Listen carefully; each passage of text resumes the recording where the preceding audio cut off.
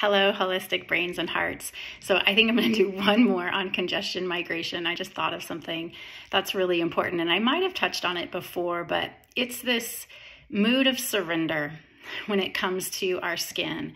There's a mental health around our skin that is often overlooked and never given attention, and I have a whole lot that I want to share around this.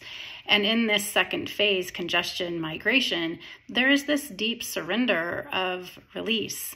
Then this sense that your skin doesn't have to hold on and just store and manage this stuff anymore. There is this willingness to heal and allow our skin that process so that these things can literally be released out of our skin. And there's something adventurous about this. There's something exciting about this. There's something permanent about this.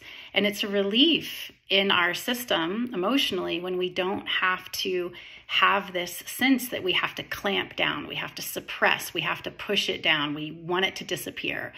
So it's a really powerful aspect of this phase. My name is Danny. Please learn, like, and follow me for more at Skin Harmonics.